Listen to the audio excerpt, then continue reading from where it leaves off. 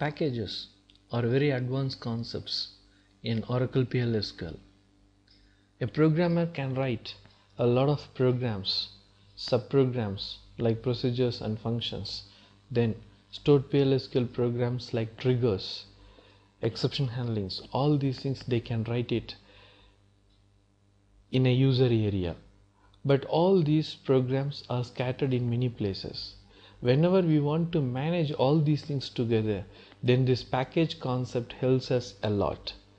What we can do with packages is we can use the private and public components of a program as a single bundle. For example, the package having two sections. One is the specification program and another one is a body program.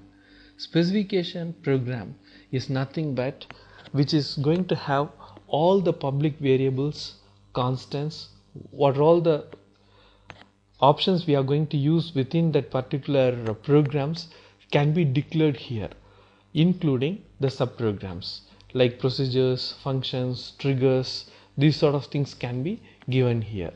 So for example, in the package specification program, we have a syntax called create or replace package. Then package name is public. Is public in the sense it can be accessed in other user areas also. Then we are going to declare all the variables, then functions, then finally we are going to declare the functions and the procedures. Here we are not going to create the body of the functions and procedures, only the names will be declared here. And finally we are going to end that particular one with end the package name, where package name is optional. We can say end also with a semicolon. This will end the specification part of the package. The second one is the body, where actually we are going to create the functions and the procedures. This again starts with the similar name, create or replace package body. The package name is. Then we are going to start with the procedures and functions. In this particular example, we have a procedure as well as a function. The first one is a procedure. Because already we have given create or replace, here also we no need to specify create or replace the procedure. Straight away start with the procedure, procedure name, parameters, yes. Create a local variable, begin, then what are all the things we supposed to do inside, we can do it, and end the program with the name of that procedure. Because inside this particular package body we may have many begin and ends. We supposed to know this end is for which begin. So if we end that particular component, a part with that particular procedure name or a function name, it will be easy for us to categorize where the program begins and where it gets end. The next one is function. Again, I am not using create or replace here. Straight away I am going with function name, I in out number, return number is. This difference we have already discussed in the function itself. Always function must return a value to the calling program, where procedure is not going to return any value to the calling program. So when you create a function, I have to create it with the return data type is begin.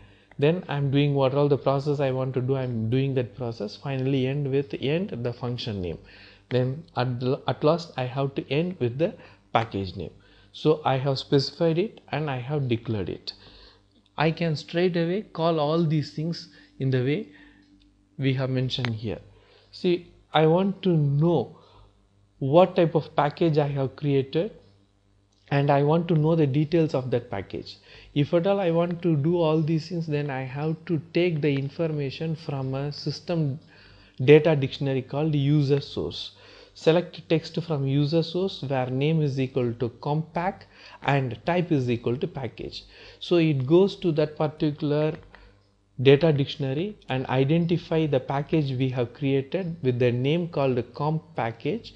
Then it gets the information and it display the details of that particular package. If at all I want to see the package body, then I have to go to the same user source. Only difference is type should be equal to package body. Whenever I am using package, it always display the specification details. Whenever I am specifying package body, it will display the program what we have written for the procedures and functions. And When I don't want to have a particular package, very similar to the DDL commands for dropping a table, here I am going to use drop package name. It will be deleted. When I want, that will delete only the specification. When I want to delete the package body, then I have to specify drop package body, then package name.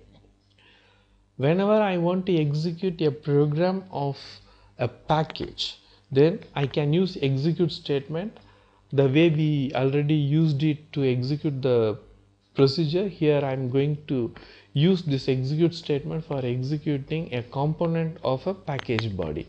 Execute Scott is the user, dot com package is the package name, dot revise salary is the name of the procedure, and 50 is the parameter which I am passing to that procedure. Then this 50 will be passed there. That particular procedure will be executed, and finally it will come back to the same point. With this, package concepts are over. Thank you.